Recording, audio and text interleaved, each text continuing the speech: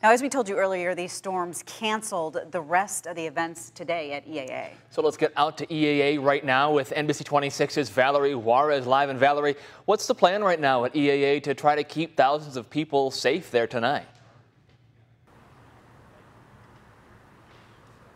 Good evening. Today, the officials with Airventure say they were in constant contact with the national weather throughout the day to determine if this weather would indeed be a threat for event goers.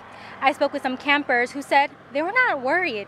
As for many, they had already been camping at this event for many years now. They say this is not the first time they've experienced severe weather during the event.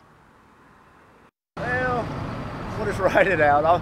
We'll button down everything that's going to blow away, and we'll just deal with it tomorrow after it's done. Have you ever been camping with severe weather?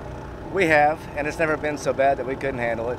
You know, things get a little bit wet, but that's just the way it is. It'll dry out tomorrow. Tonight's air show has also been canceled and rescheduled for tomorrow. Officials also say they have an alert system to alert event goers in case they need to evacuate or notify them of severe weather. Live in Oshkosh, Valerie Juarez, NBC 26.